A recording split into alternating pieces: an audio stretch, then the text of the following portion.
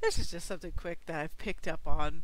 Like, whenever it's a woman writer writing relationships or whatever else, like, oh, they're gonna be together, whether it's a lesbian or straight couple or gay couple, like, that's just fine. But if a guy's trying to do something similar, it's like, oh no, it's the dreaded male gaze. Run away, everybody. It's like, why do people consider one form exploitive but the other form is okay? Based on whoever's writing. It's like, seriously? um, and one person, like, I guess I could link this later or something. I don't know if I'm gonna put this on the YouTube channel yet or on the blog, but yeah, it's like there is such a thing as the female gaze for sure. And why is that any less exploitive than the supposed male gaze? Is it because one is sanctioned kind of sexism over the other? You know, one has to wonder. Yeah. It's like, as long as you're writing a story that has likable protagonists, an interesting setting to whatever my wheelhouse is, I'm pretty much going to take a look.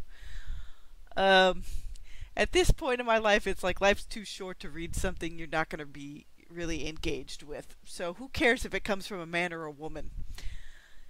So, let's see. And some people, depending on what the book's about, if the main draw isn't the romance, they get disappointed. But on the flip side, with some people, the main draw isn't the romance, so they're excited because it's like, yay, this person isn't doing relationship drama shit. That's the reason why, even with Uplift Protocol, I mostly have people that are already married. Or, you know, in the case of Eliza and Ray, that'll develop a little bit later. But I'm not going to go full ham in like, yes, let's put the IKEA on screen. It's like, no, there'll be implied moments later, but it's not like I'm going to be like, yes, this is X-rated. No, at best for me, it's probably going to be like PG-13. Because again, the keepers disappear in like most of their drones disappear in a wave of like disintegration.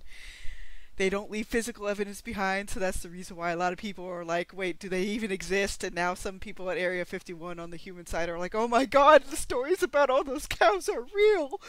What did they do to our cows? You'll find out later. You'll find out later. Yes. But, yeah. So, like, what is the difference?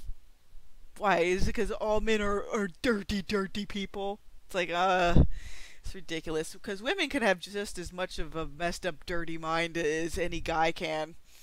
Equal opportunity there, based on the amount of ab books and everything else I see online every day I'm trying to do searches.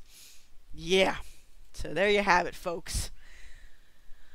Guess this is a really quick hits for today, but I guess I'll link this series below in case anybody's wants to read like kind of superhero setup but with a bunch of well,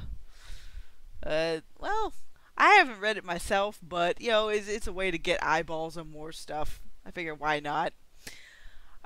Besides, I do want to get more superhero pros to the forefront, and if this is your cup of tea, then I'd say you guys can go for it. But based on one of the outlines for it, the blurb, it says, for some, hopes, dreams, and ambitions come easily. Not so much for Lilith. Created by one of the most feared supervillains, Shadowmind, she has no past of her own and only a passing familiarity with the world as it is. With a death sentence hanging over her head due to who created her and how, she escaped into the world to see and explore and perhaps find a meaning to her life. There she encounters heroes and villains alike, including those who brought her maker to justice. Gina and Rachel are superheroines in San Francisco, and freak chance brings them into contact with Lilith. Let's see.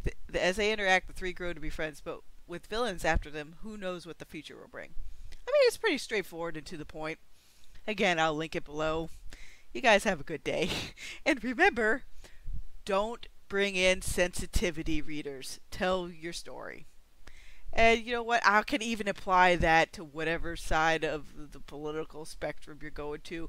But just remember, if you want to change something, make it. So if there's overabundance of nihilism, hopelessness, and not navel-gazing protagonists that are pieces of shit, well, we all got to band together and start writing the exact opposite of that to give people hope again. See ya, everybody.